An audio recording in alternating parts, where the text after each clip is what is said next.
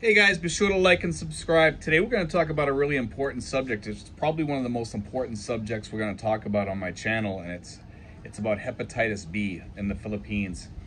16.7% of Filipinos are infected with hepatitis B, okay? And it can be passed sexually, it can be passed just from a razor blade or a toothbrush, from saliva, sex, any type of sex, as long as it's not protected sex. But even then, you're still taking a risk with that.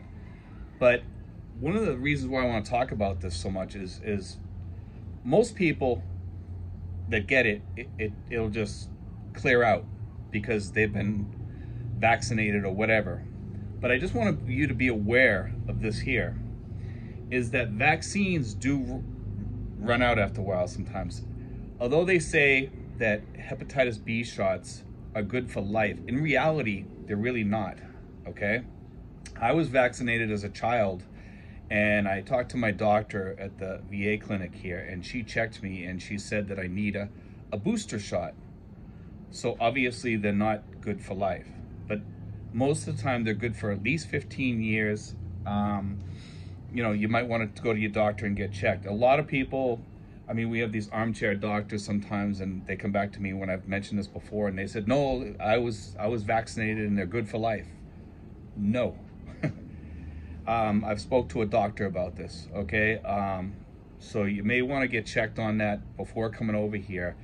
And it's very serious, because for the people that it doesn't clear out of, it becomes chronic, okay? And then it's almost impossible to treat.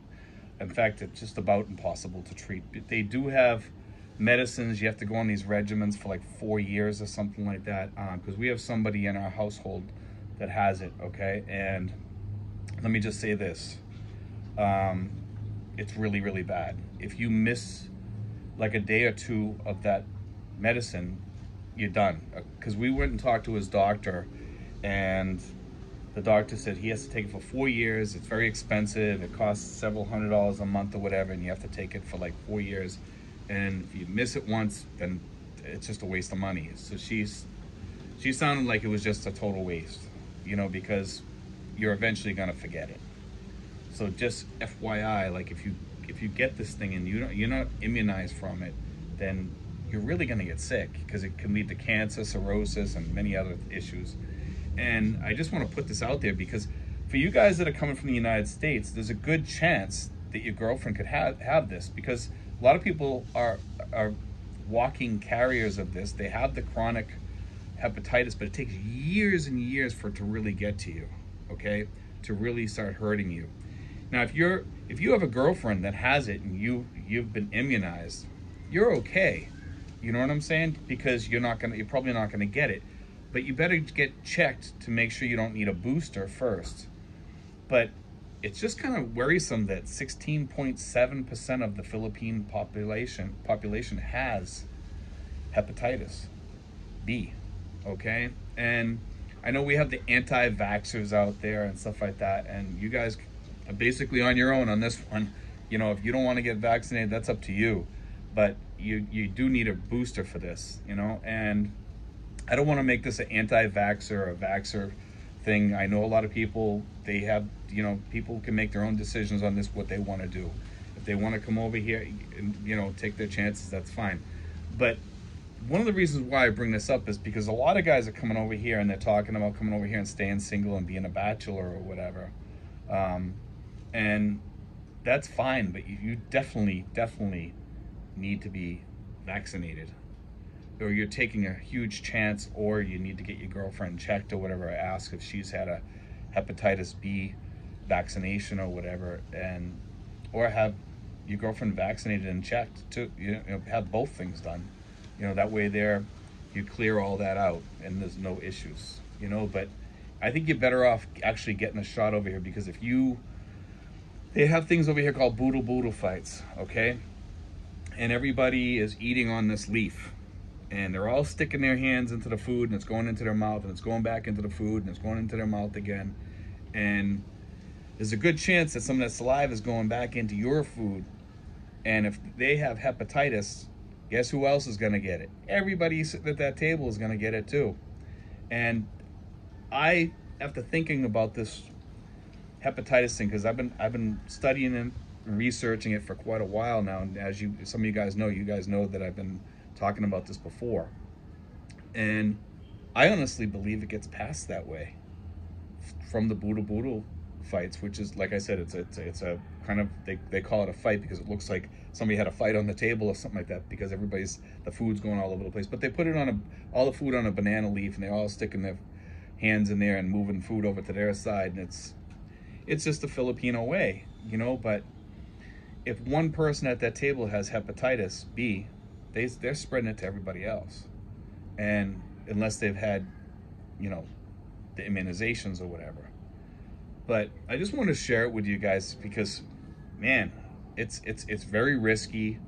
It's a big thing over here. 1 out of every 6 people has it, and they have the chronic type.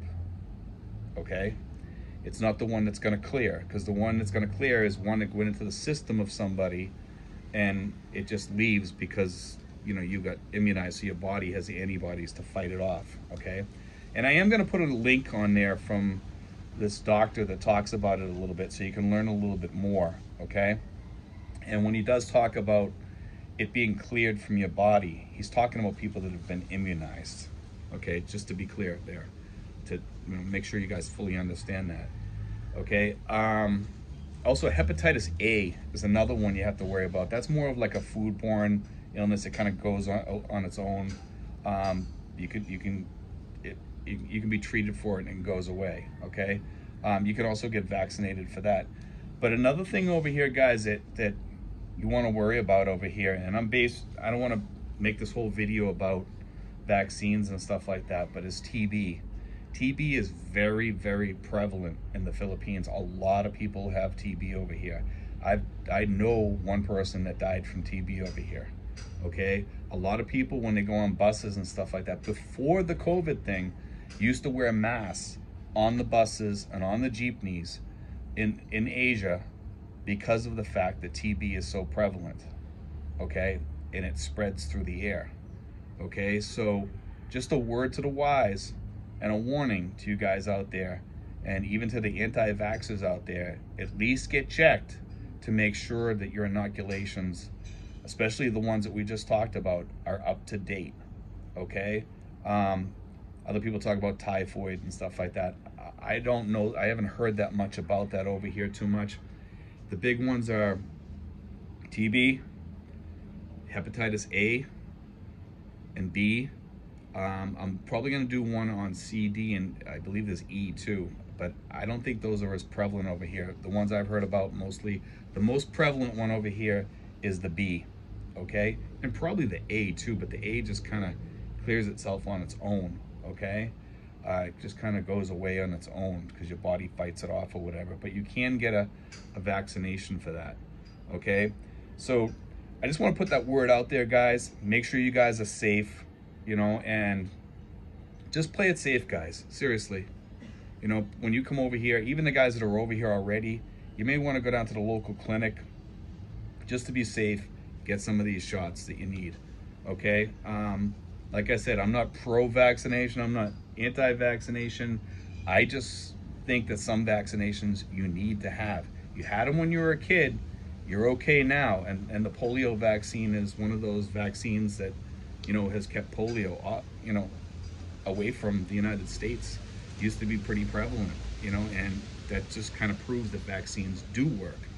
I know there are vaccines out there that are dangerous too, so don't think like I'm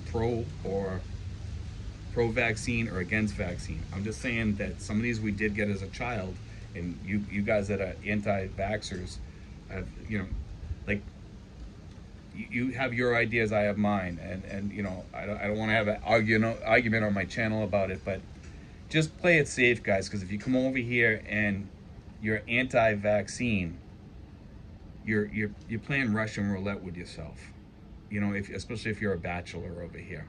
Be sure you get checked to see if your antibodies are up. You know, I went to my doctor, like I said, at the VA. She said I need to get a booster shot, so that means I have to get 2 shots, and they're like a few months apart. and you have to be on top of that to make sure you go back in to get the second one, because if you forget it, then it's useless. So anyway, guys, God bless, take care, and I hope you enjoyed that today. Thank you, guys.